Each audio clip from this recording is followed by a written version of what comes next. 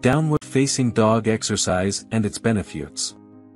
The downward facing dog is a common yoga pose that provides a stretch for the entire body, particularly the shoulders, hamstrings, calves, and spine. Here's how to do the downward facing dog exercise. Start on your hands and knees, with your hands aligned under your shoulders and your knees under your hips. Your fingers should be spread wide apart for stability. Curl your toes under and lift your knees off the ground, pushing your hips up towards the ceiling. Your body should form an inverted V shape. Straighten your legs as much as possible, but don't worry if you can't fully straighten them. It's more important to keep your back straight and your spine lengthened. Press your hands firmly into the ground, distributing the weight evenly between your palms and fingers.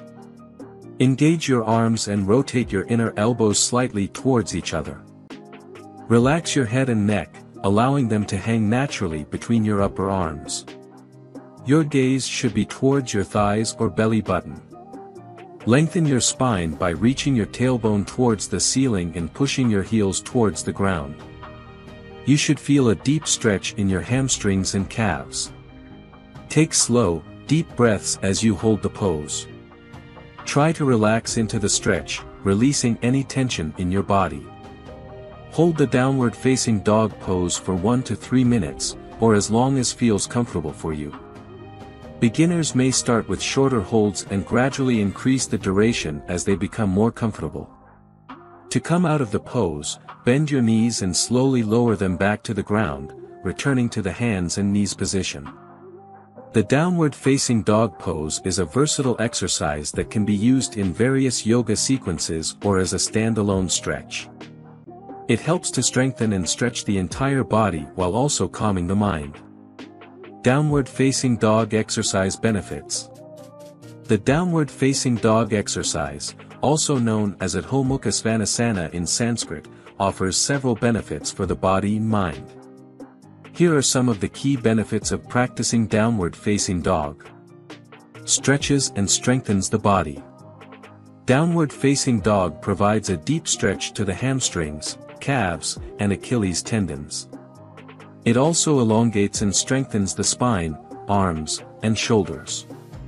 Regular practice can improve flexibility and enhance overall body strength. Improves posture. This pose helps to lengthen and align the spine, promoting good posture.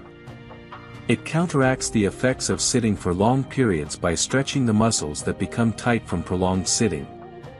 Relieves tension and stress. The pose allows the head to hang freely, which can help release tension in the neck and shoulders. It also encourages deep breathing, promoting relaxation and reducing stress.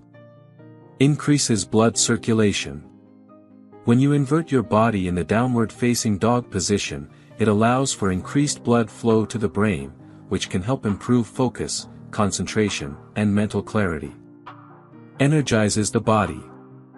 This pose is considered an energizing posture as it stretches and engages multiple muscle groups simultaneously. It can help alleviate fatigue and increase overall vitality. Builds core strength. While holding the pose, you engage your core muscles to support the body. Regular practice of downward facing dog can strengthen the abdominal muscles, which contributes to improved stability and balance. Relieves mild back pain. The gentle stretch provided by this pose can help relieve mild back pain by releasing tension in the spine and promoting spinal alignment. Improves digestion and circulation. The forward fold position of the upper body in downward facing dog can help stimulate digestion and improve blood circulation to the abdominal organs. Calms the mind. Practicing downward facing dog can have a calming effect on the mind and nervous system. It can help relieve anxiety, improve focus, and promote a sense of overall well-being.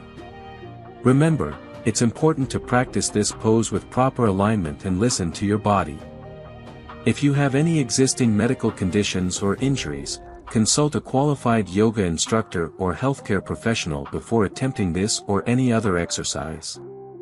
If you enjoyed watching this video, don't forget to like, subscribe and turn on the notification bell. so you don't miss any new tips. Let us know your thoughts about this video in the comments section down below, and feel free to stay safe and enjoy. Also make sure to check out our next highlighted video, and we will see you next time. Thanks for watching. Please like, share, and subscribe.